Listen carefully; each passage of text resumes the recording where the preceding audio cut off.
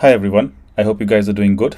And today we are back again with yet another interesting topic in the world of payments called as CBDCs, also known as central bank digital currencies. So without wasting any more time, let's get started. So CBDC works in a similar way as a cryptocurrency. The underlying technology which drives the CBDC is similar to that of cryptocurrencies. So I have a question now for all of you. Do you think that CBDCs would also lose their intrinsic value, just like cryptocurrencies? For example, if you have a Bitcoin or an Ethereum and the value changes, it can go up or down.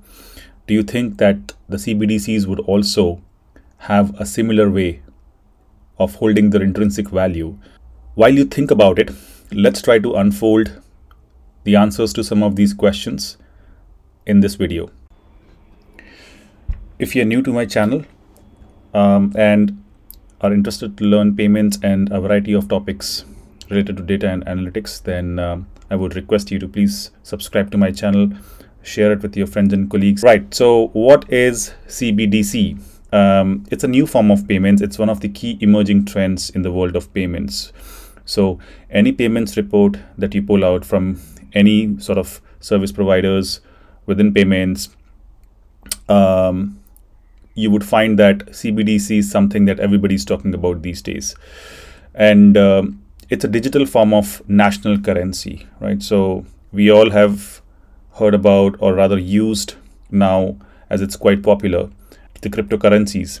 And while the concept of cryptocurrencies is more around the fact that we wanted to decentralize payments and ensure that there is not sort of a single governing body that is having the kind of control over the things.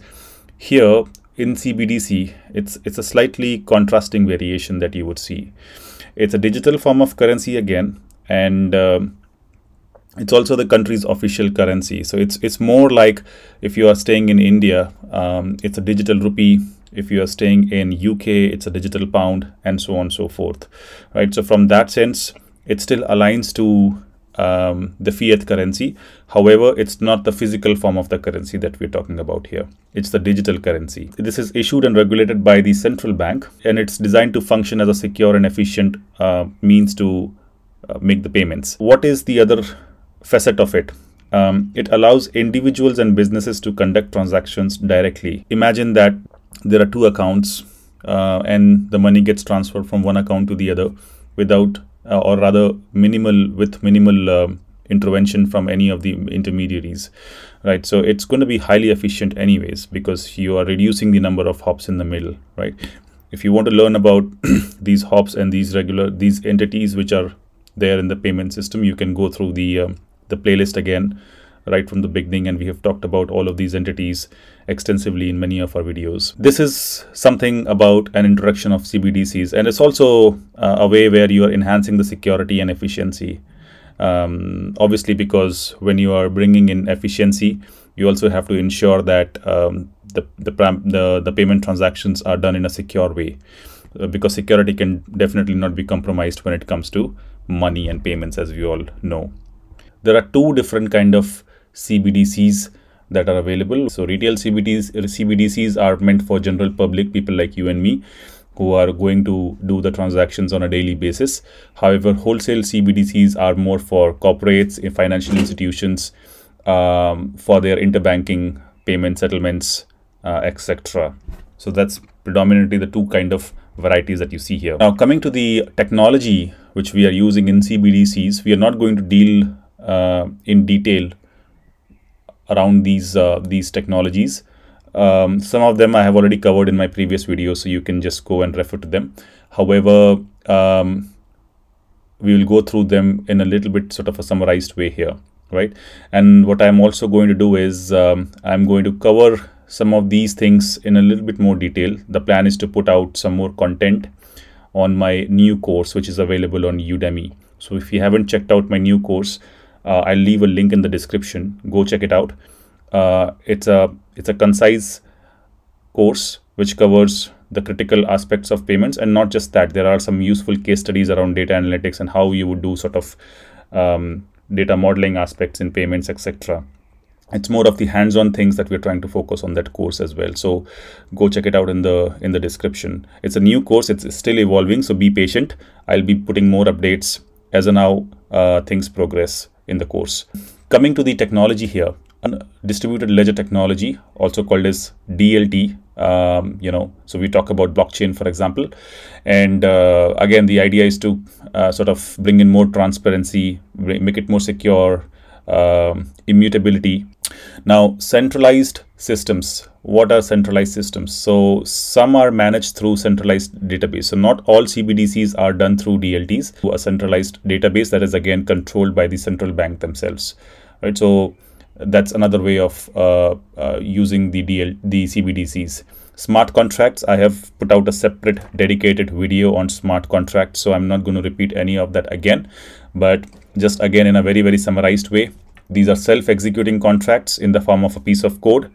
There are some other facets that are important when it comes to the design and the technical implementation of CBDCs. We also cannot ignore that interoperability is very, very important, right? Because you are looking at a way where these new form of currencies, these digital coins or digital currencies, need to integrate and work in parallel with the fiat currencies as well, right? So there has to be a way where there is as less friction as possible. There is interoperability, and again, you are also looking at integrating the CBDC platforms with the other available platforms that are running for so many years now, right? So there is a lot of importance on these two things. These are as important as the first three bullet points that you see on the screen here. Now, digital wallets and UIs for ease of use, right? So how are you going to use CBDCs? People like you and me, how are they going to access CBDCs? It has to be through an app, for example.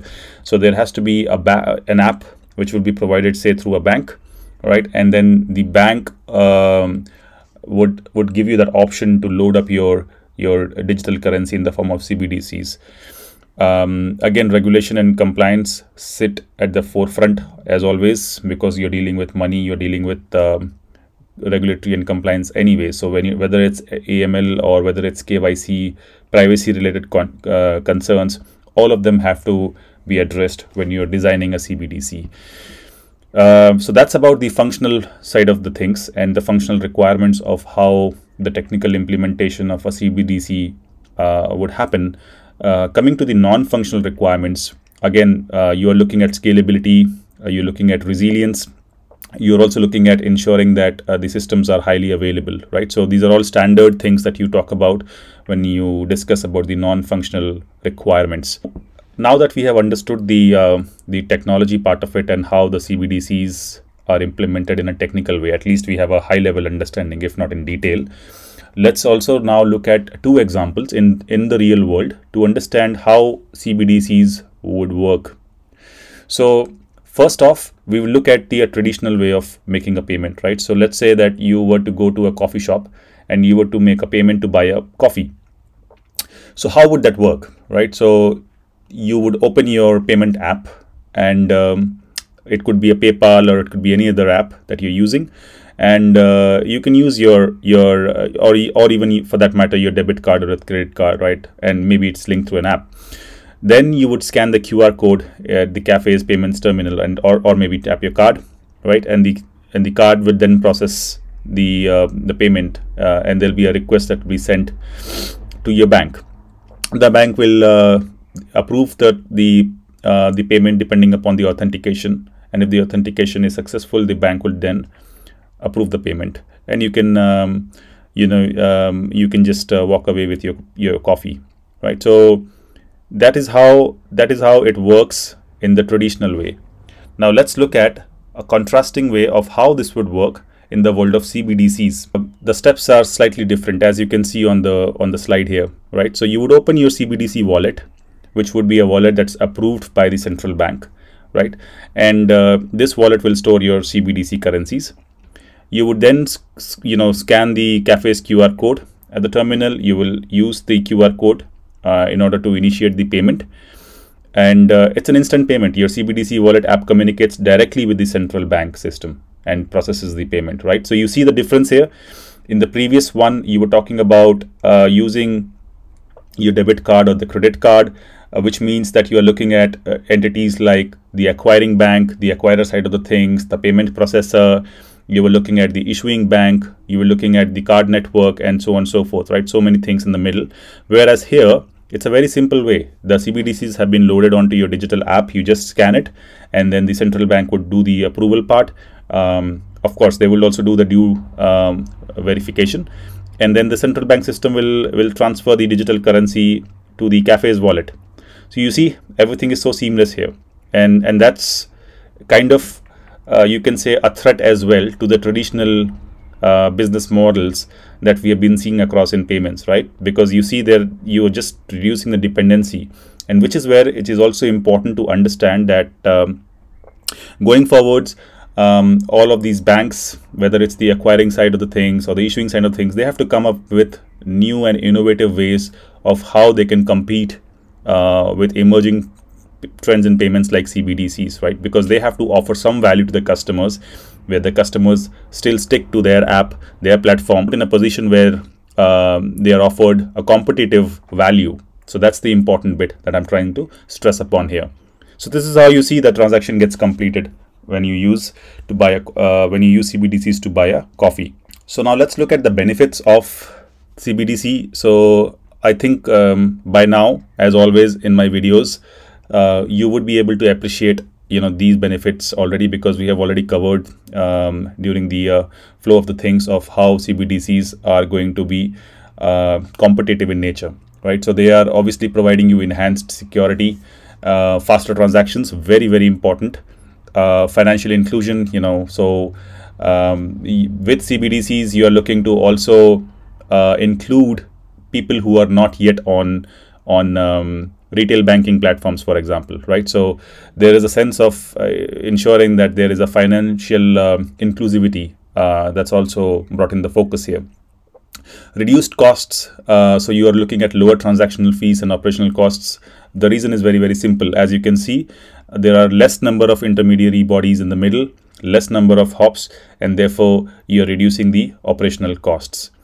And transparency and traceability, of course, improves transparency in financial transactions, aiding in the reduction of illegal activities such as money laundering and fraud, right? So the more the number of hops that happen when it comes to the payments, right, the more chances are that you're looking at some problem, some sort of a fraud mechanism that might be in play. There are more requirements of ensuring that the due diligence is done in the part of, in line with the AML or the KYC guidelines, and therefore it increases the time to process the payment. So here you are reducing the time as well as you are reducing the cost, both. I've also put out some references here, very, very interesting. The first one is very interesting, where MasterCard has given their own view of how the CBDCs should be implemented. It's a nice white paper to go through. I have left the link here, and I will also leave these links in the description of the video so please go and check it out. The second one is from Bank of England. I will take you to that link now. There are some good FAQs as well that are mentioned out there, and that will help you to get into that frame of mind to understand CBDCs better. And then the last link is a handbook which is provided by IMF. So I've given the link to that handbook as well, and they have given some guidelines as well of how the CBDCs should be implemented. Okay, so let's quickly go on to that link in the second link for the Bank of England. Right. So as you can see here, there is a web page. It's called as the Digital Pound, and it's by the Bank of England. There is a title at the top. It says, "We are looking at the case for a digital pound. This being an emerging trend, everybody is kind of going through the pros and cons." And they have given some nice examples of how a layman could understand and what the bank is doing as the next steps in this direction, right? So you can go through that, and then it also talks about the next steps for a digital pound. Very, very interesting to go through what's their agenda for the next 2 to 3 years. and they have also answered some questions. So why is the bank of looking into the digital pound, right? Let's look at the answer here. We are looking at the digital pound because the way people pay is changing. As we all know, payments is a highly disruptive world, and every day, we are looking at new ways of making payments. And on top of that, new forms of money are emerging, and some of them could pose risks to financial stability.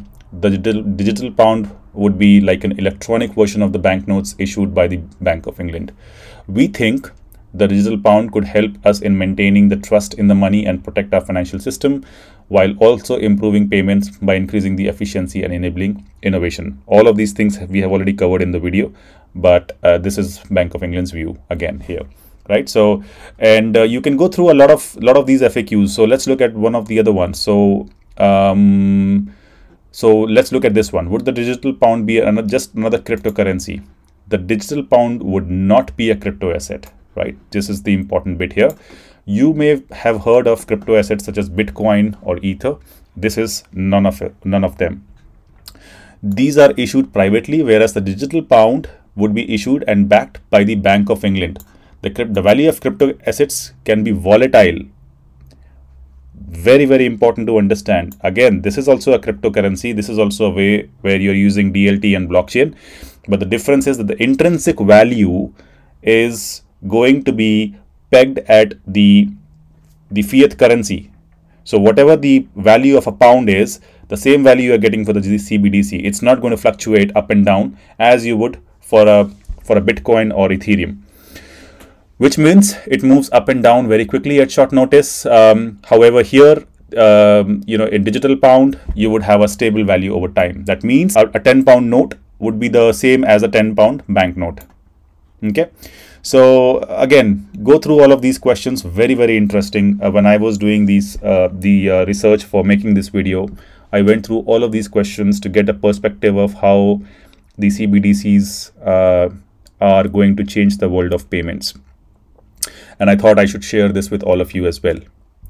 All right, so we will take a stop here, and I will come back again pretty soon with another interesting topic and share it with all of you. And once again, I humbly request you, if you like this video, if you think that you got some value from this video, please ensure that you subscribe, please give it a like and share it with your friends and colleagues. And that is one way where you can motivate me to make more such meaningful content. And once again, please also check out my new course on Udemy around payments. This course is evolving. It's a hands-on course. I have given some very good exercises for all of you to practice some of the concepts in payments as well in that course. So please do check it out. Leave a comment and let me know how you're getting along with your learning in payments. Thank you, and until next time, bye.